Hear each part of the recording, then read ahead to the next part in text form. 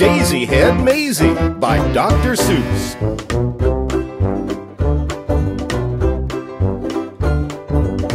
Read to me. Read it myself. Autoplay. It's hard to believe such a thing could be true, and I hope such a thing never happens to you. But it happened, they say, to poor Mayzie McGrew, and it happened like this. Door. Cat in the Hat.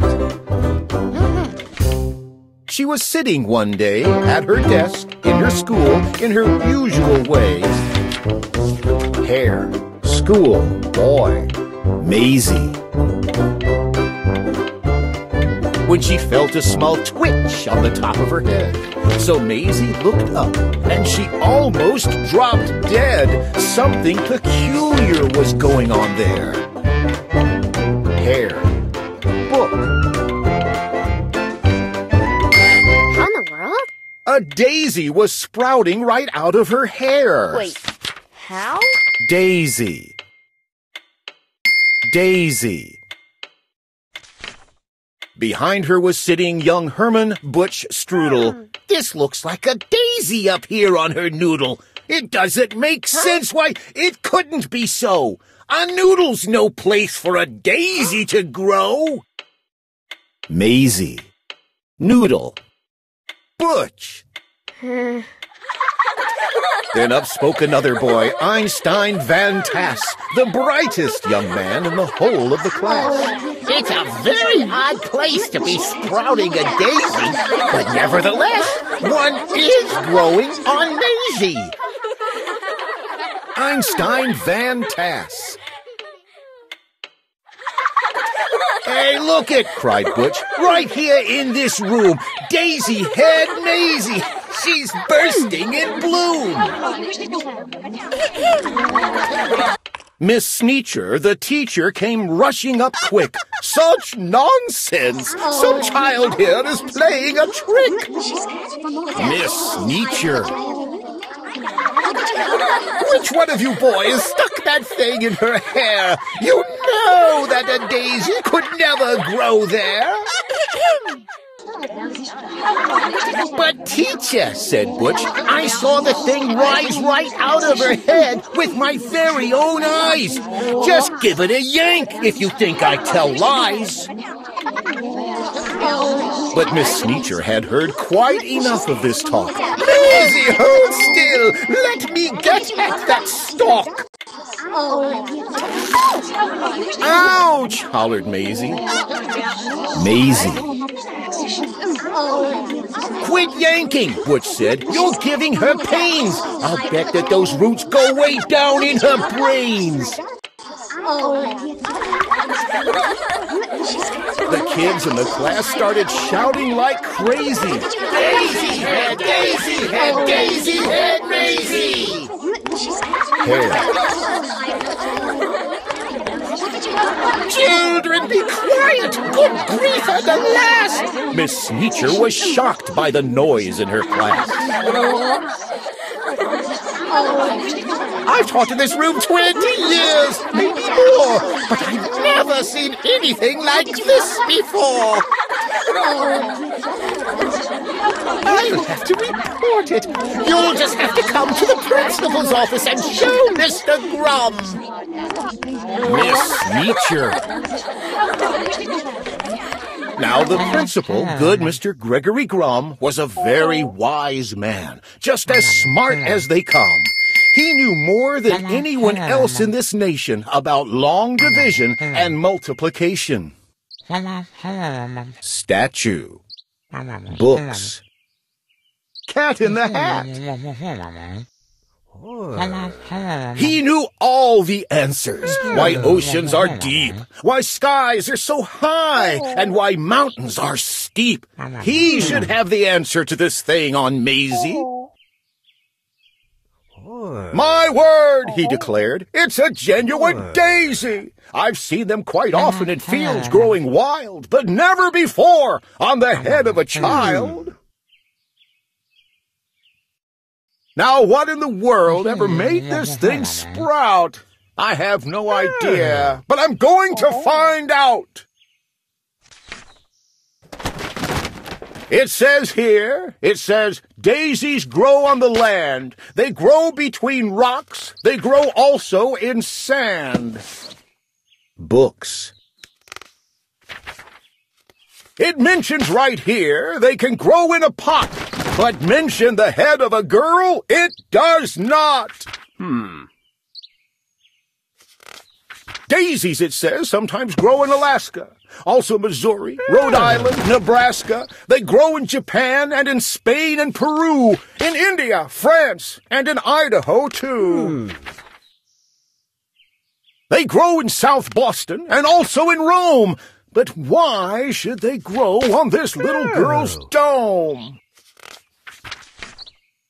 Say, look it, said Mayzie. Hair. Mayzie.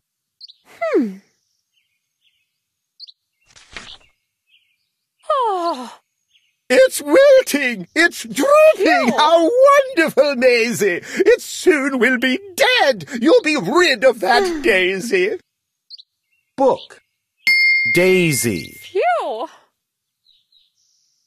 In just a few minutes, our troubles will pass, declared Mr. Grum. Take her back to the class.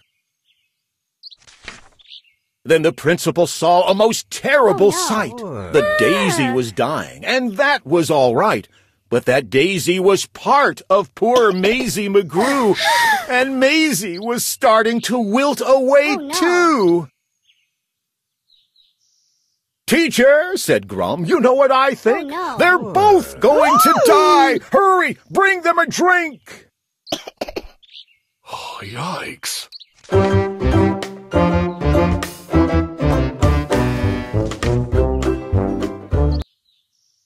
Mayzie.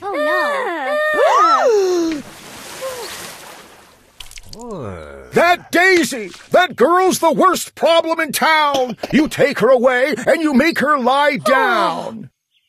Puddle. Oh, no. You lock her up tight in that room down the hall. There are quite a few numbers that I've got to call. Get Maisie's parents on the end of the line. I need them here quickly while there is still time. On the phone, Maisie's mom asked, what's all the fuss? Then, goodness to Betsy, I'll catch the next bus. Maisie's mom. Phone. Mask. Welder. Scarf. A call to the shoe store reached Mr. McGrew. He answered while holding a customer's shoe. Chain. Mr. Grum. Oh. Yes, this is... Oh, no, I really must go. Mr. McGrew. Mr. Grum. Phone. A doctor should see her, the principal said, and an expert on plants like the one on her head. So he called Dr. Eisenbart, who said, what a trick! My stethoscope's packed. I'll be there in a tick. Patient.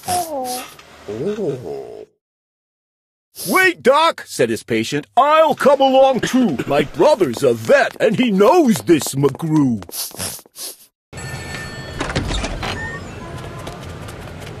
When he heard, Finch the florist grabbed for his shears. I'll be there just as soon as my truck can shift gears. Flowers. Cactus. Shh. Meanwhile, poor Mayzie lay down on a couch. The daisy slumped down on its leaves in a slouch. Bees. But the window was open because it was warm, and the sweet-smelling daisy attracted a swarm of bees. Swarm. Bees.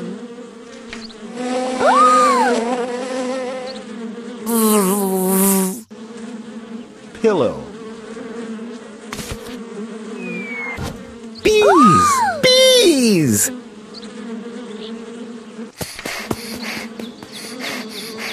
The faster she ran, the faster they flew. So Mayzie kept running. What else could she do? She attempted to hide behind Officer Thatcher, who cupped out his hat like a bumblebee catcher. Bumblebee's hat.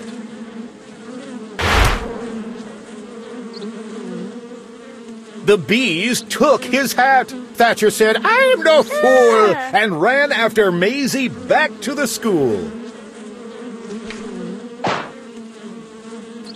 Principal Grum didn't know what to do.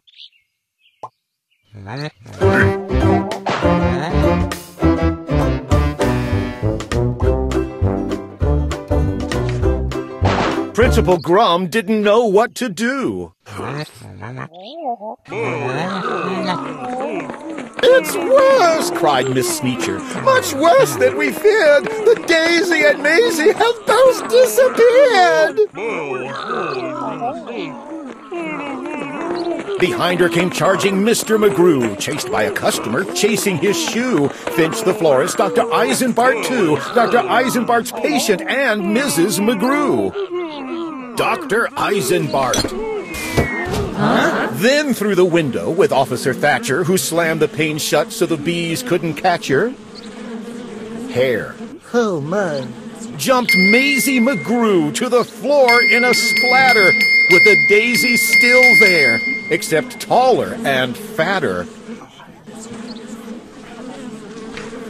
"My poor little daughter, the Daisy, it's true! I'm going to faint," cried Mrs. McGrew. Mrs. McGrew. "Tut, tut," said the florist. "There's no need for tears. Just because there's a daisy between her two ears, I'll snip it right off with my sharp pruning shears." Finch the florist. "She's my patient. Don't touch her. You must stand apart. We have to have room," said Doc Eisenbart. "I think that Mayzie and her plant could help me get a research grant." Cheers. Then the door opened wide and the mayor stepped inside. At meetings and greetings there was none to compare. He was best at long speeches, chock full of hot air. Hair. "I promise, my friends, that if I'm re-elected, this Daisy on Mayzie will be disconnected." Hair. "The law of our fathers is simple and sound. Daisies belong and should stay in the ground. The rest are illegal. We'll bar them from town." The mayor. From the back came a voice, sometimes loud, sometimes slick, of a wheeler and dealer who knew every trick. "I'm Finagle the agent. You've heard of me, I'm sure. I represent young, what's his name, and others now on tour. But Mayzie, you're so special. Please let me shake your hand. Your talent is a wondrous thing, unique in all the land." Finagle the agent. Daisy head Mayzie, spelled out in bright light, will draw kids in the day and parents at night. Curtains. Daisy head Mayzie, you've got quite an act. Just stick with me, kid, and sign this contract. Your flower needs to sign, too. Oh, yikes. Daisy. Her mother said, "Mayzie, don't be a fool," and the principal begged her not to leave school, but Mayzie didn't stop to blink. She signed her name in think-proof ink. Oh, my. Contract. And the Daisy signed, too. Oh, my. Daisy head fever was gripping the nation. It had quickly become a worldwide sensation. Daisy. Daisy had burgers and Daisy had drinks. Daisy had stockings and Daisy had sinks. Daisy had sink. Daisy had buttons and Daisy had bows. Mayzie was famous, the star of her shows. Fame had knocked on Maisie's door. Now she had it all, and more. Piles of money stacked in tins. Vine. No more. But what is money without friends? A dream had led her far astray. That was the price she had to pay. Mayzie.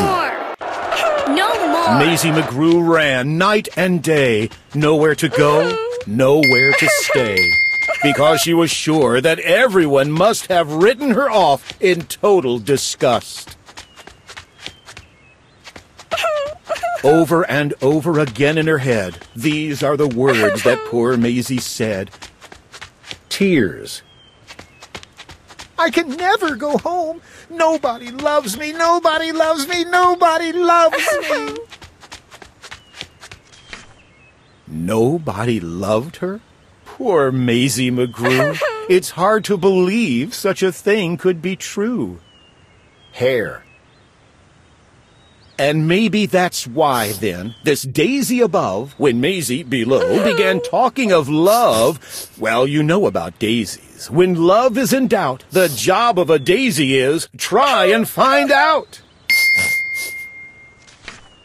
They love her. They love her not. They love her. They love her not. Don't worry, Mayzie. They love you. They love me! Well, that's how it all happened.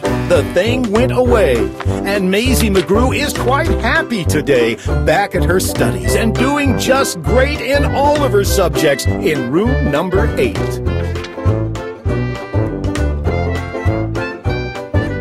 And concerning that daisy, you know that it never grew out of the top of her head again, ever. Room number 8. Well, it practically never popped up there again, excepting occasionally, just now and then. Ding! And, after all, I'm getting used to it.